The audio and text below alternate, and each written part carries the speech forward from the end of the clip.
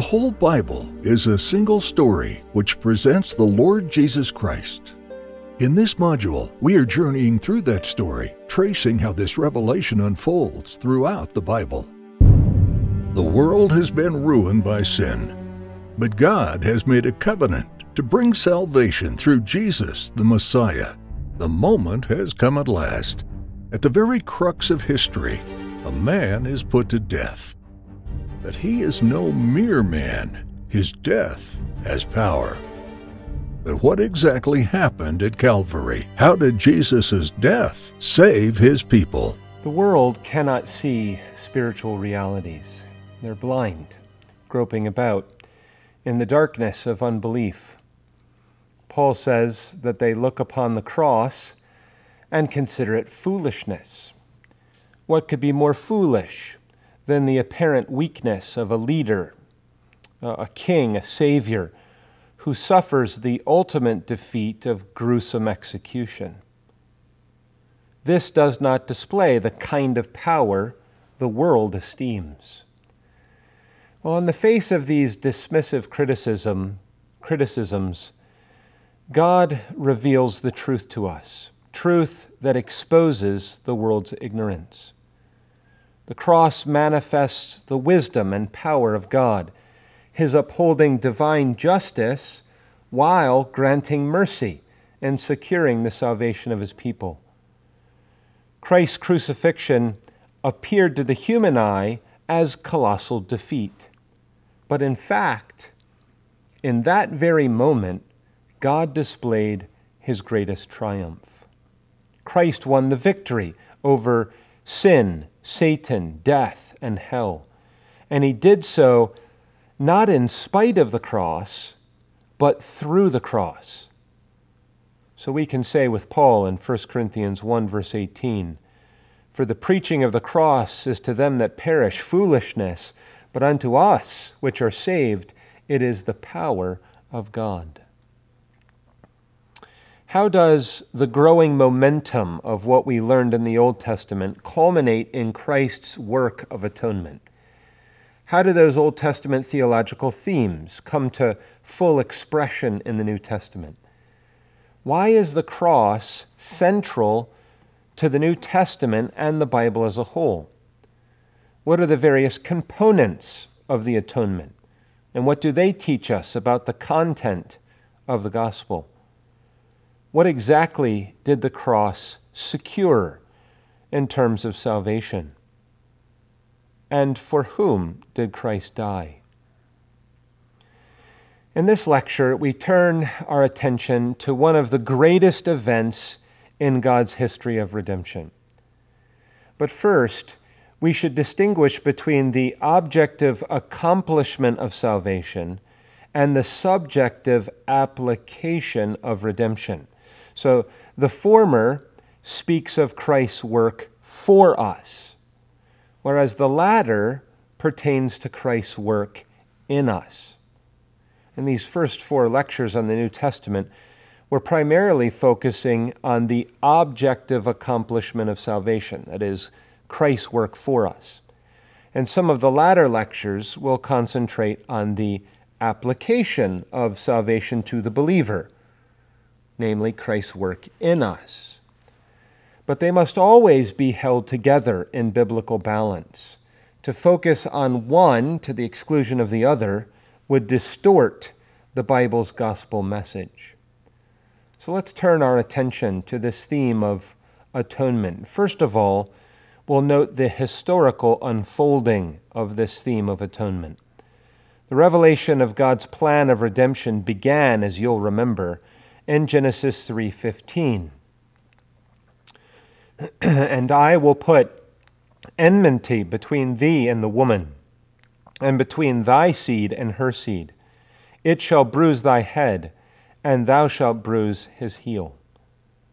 Christ's crushing the head of the serpent comes to full fruition in his incarnate work. But in the process, Christ's heel is bruised, a reference to his work on the cross. We read in 1 John 3, verse 8, "He that committeth sin is of the devil, for the devil sinneth from the beginning. For this purpose the Son of God was manifested, that he might destroy the works of the devil. This is further confirmed, for example, in Colossians 2, verse 15. And having spoiled principalities and powers, he made a show of them openly, triumphing over them in it. The whole history of the Old Testament foretold of this grand work, and the New Testament spells out the fulfillment in Christ. So regarding the Exodus, we read in 1 Corinthians 5, verse 7, "For even Christ, our Passover, is sacrificed for us." The New Testament opens with John the Baptist's declaration, "Behold, the Lamb of God." And it ends, the New Testament ends with that same image. Revelation 5, verse 12, there's a picture of Christ in heaven after his ascension.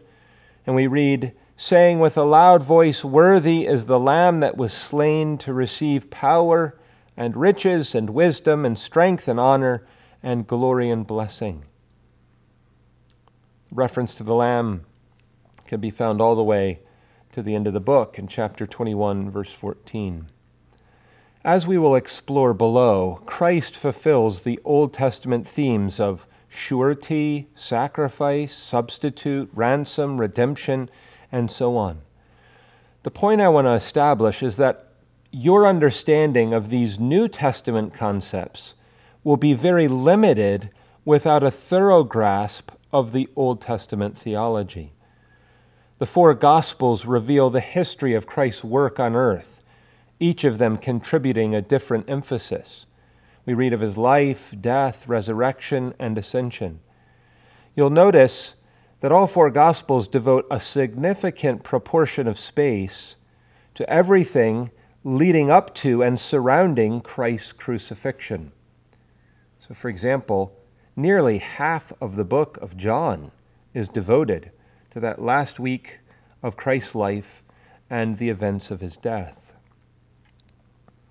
The rest of the New Testament is devoted to expounding the implications of Christ's work, especially his atonement.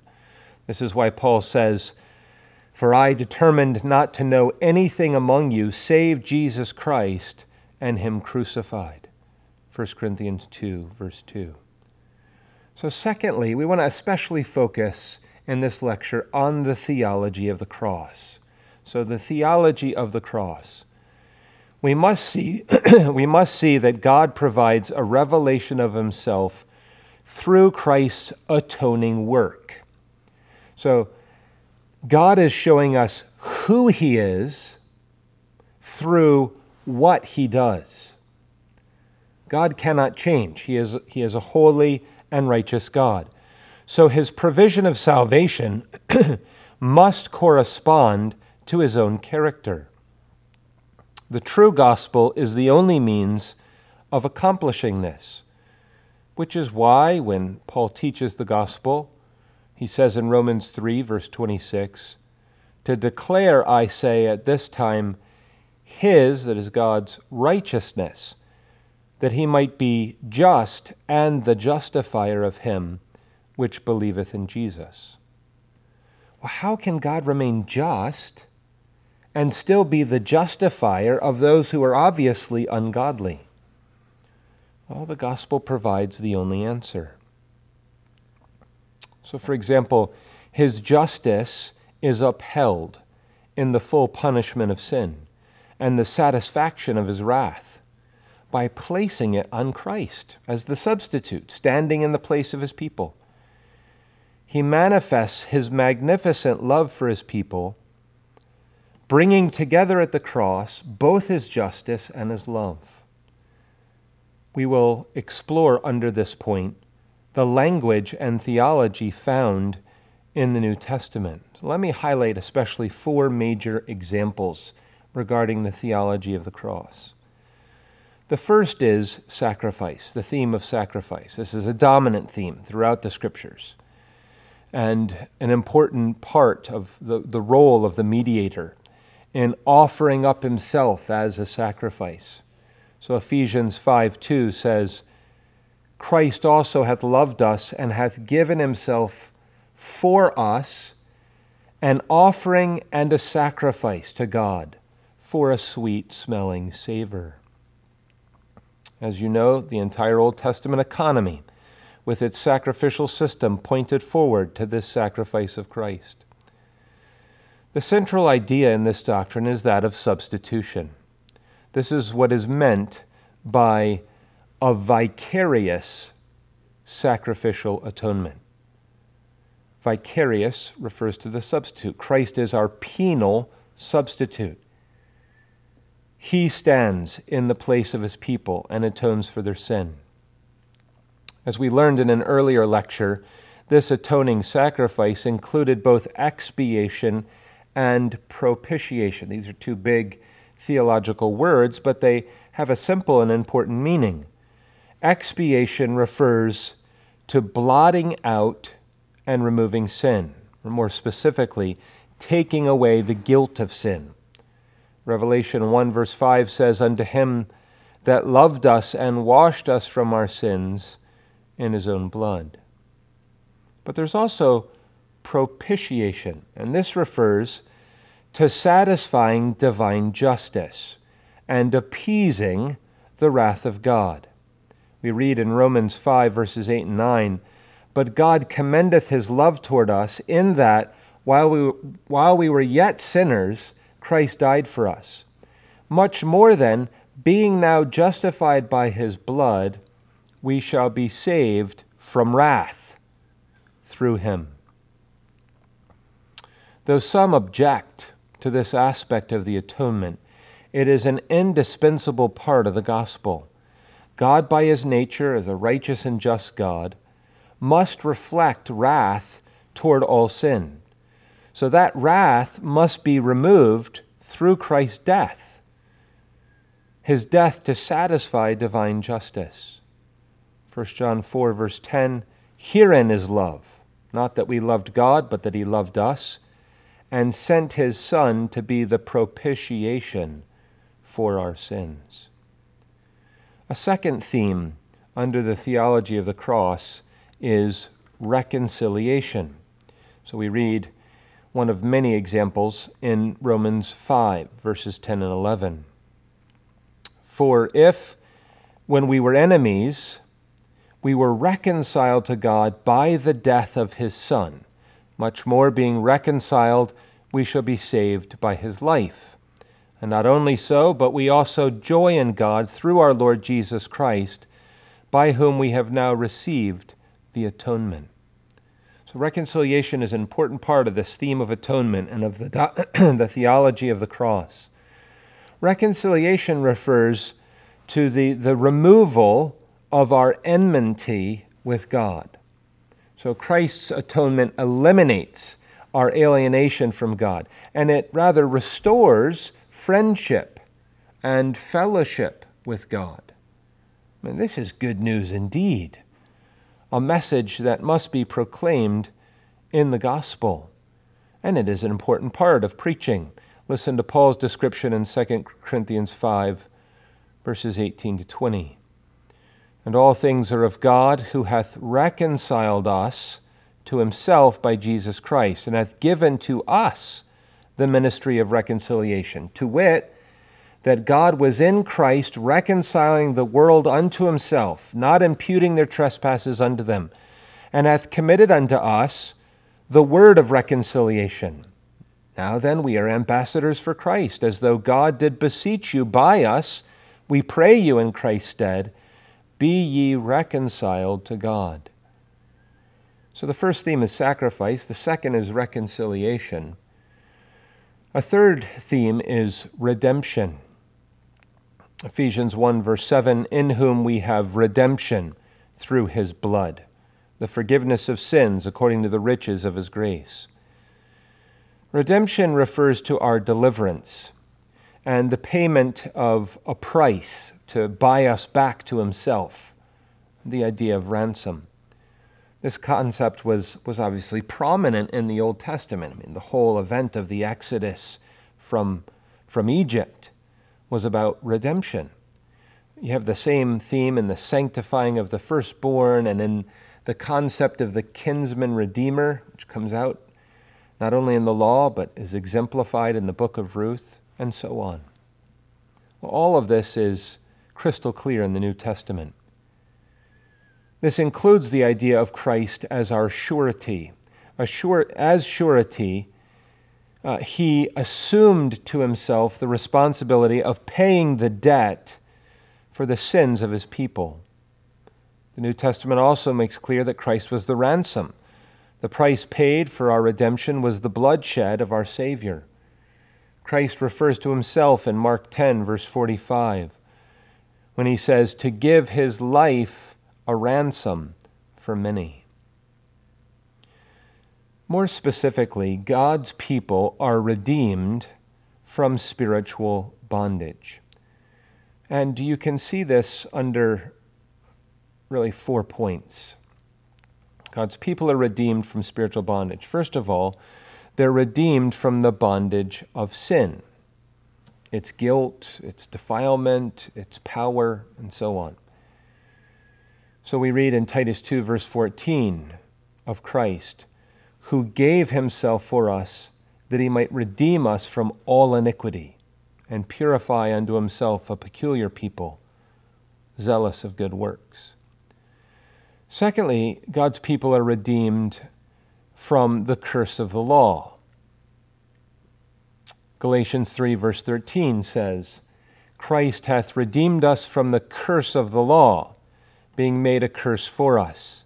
For it is written, Cursed is every one that hangeth on a tree.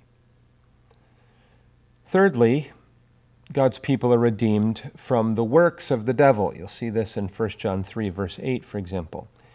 Fourthly, the Lord's people are redeemed from the power of death.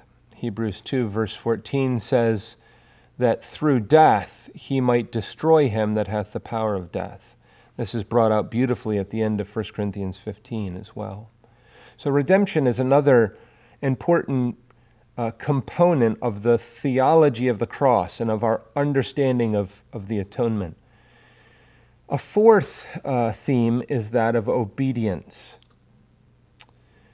And we often explain this under both Christ's active and his passive obedience. So salvation requires obedience to God, that's clear. But theologians distinguish between two aspects. These are aspects: Christ's active and his passive obedience. Both of these describe the whole of Christ's work. Right? Remember the end of 2 Corinthians 5, verse 21. For he made him to be sin for us, who knew no sin, that we might be made the righteousness of God in him. So let me explain this briefly. Christ's active obedience refers to the fulfilling of what the law requires. So God requires perfect obedience to his law in order to be acceptable in his sight. Christ in his life obeyed, on behalf of his people, the precepts of the law, the full requirements of the law, thereby obtaining a record of perfect righteousness, of perfect law-keeping. And Christ's perfect righteousness is imputed or credited to his people and received by them by faith. So there's his active obedience. Secondly, there's his passive obedience. This refers to him suffering the penalty required by the law. So God's law also demands a just penalty for sin. Christ pays the penalty of the law and bears its curse in the place of his people. Philippians 2, verse 8, and being found in fashion as a man, he humbled himself and became obedient unto death, even the death of the cross. So this theme of obedience in connection to the atonement and the theology of the cross can be traced through the New Testament as well.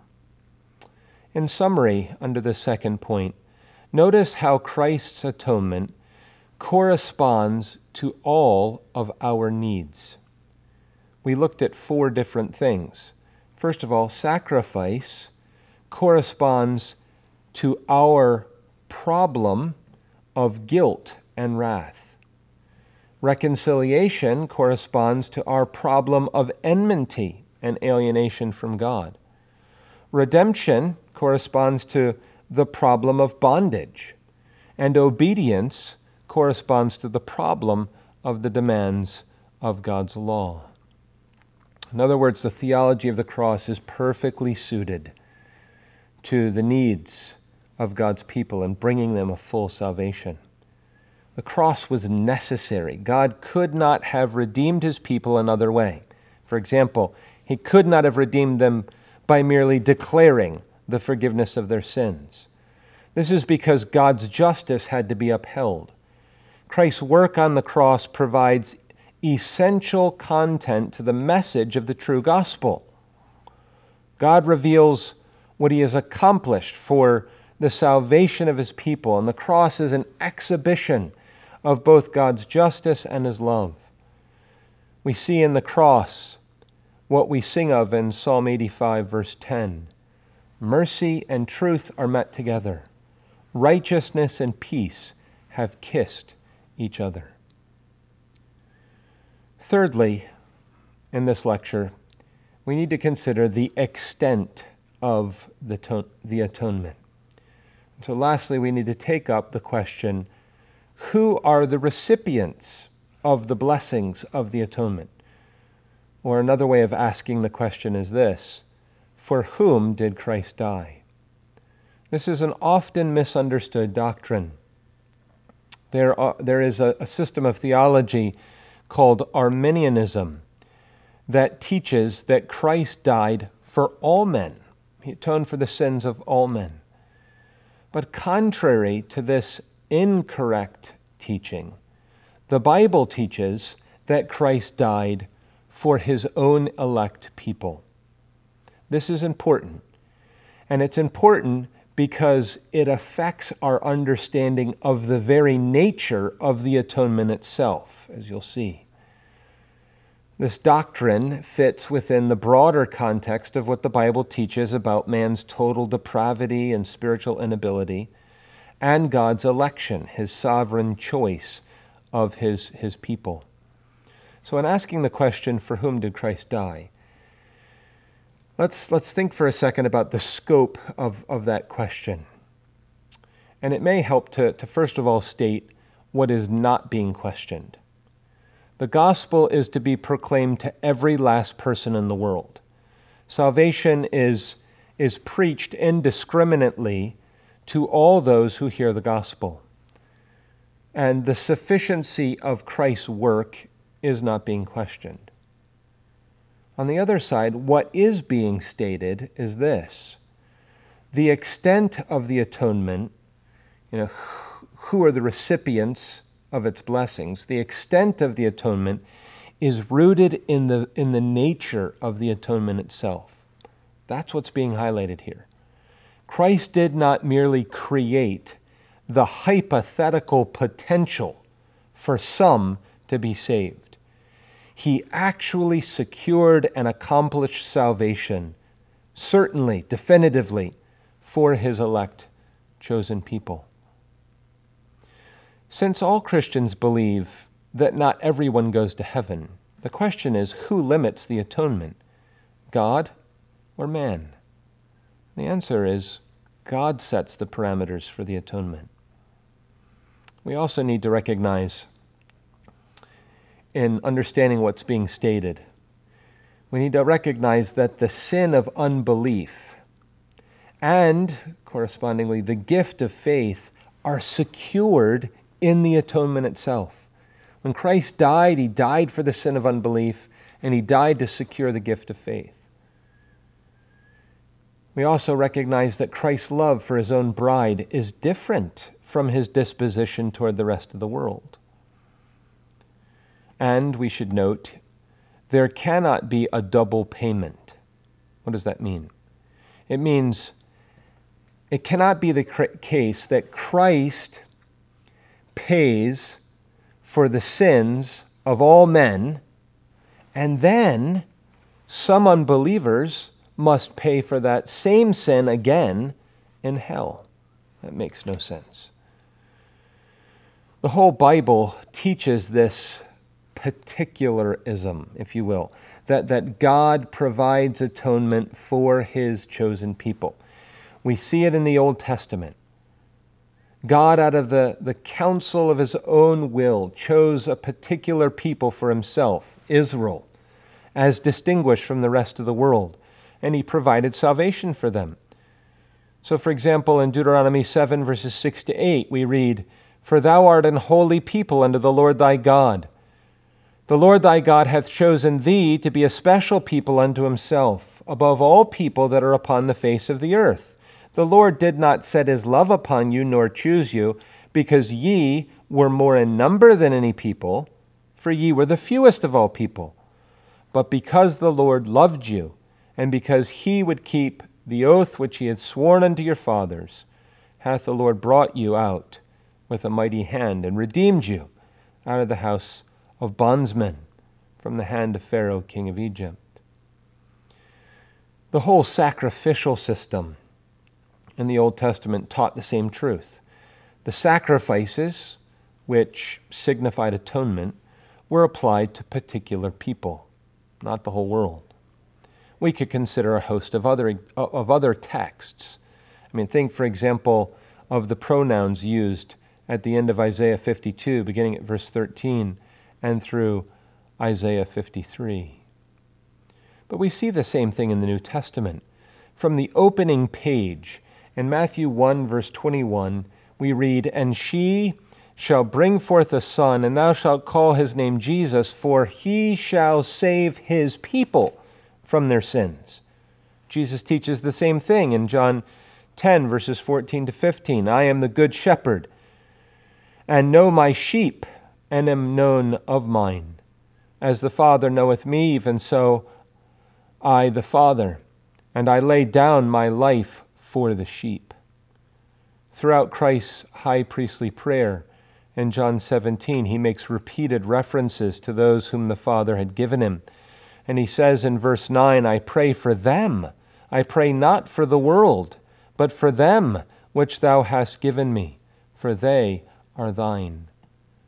Paul charges the Ephesian elders in Acts 20, verse 28, "Take heed therefore unto yourselves, and to all the flock over the which the Holy Ghost hath made you overseers, to feed the church of God, which he hath purchased with his own blood." We could provide more texts, but this should suffice. Let me now tie these various threads together by laying out the biblical argument as a whole. And we're going to turn to John Owen, a 17th century English Puritan, who spells this out very clearly. Listen carefully and try to follow along with what he says. The biblical argument regarding the fact that Christ died for his elect people goes like this. The Father imposed his wrath, and the Son underwent punishment for either, 1, all the sins of all men, 2, all the sins of some men, or 3, some of the sins of all men. In which case it may be said, first of all, that if the last be true, that Christ was punished for some of the sins of all men, then all men have sins to answer for, and so none are saved. You can take that off the list.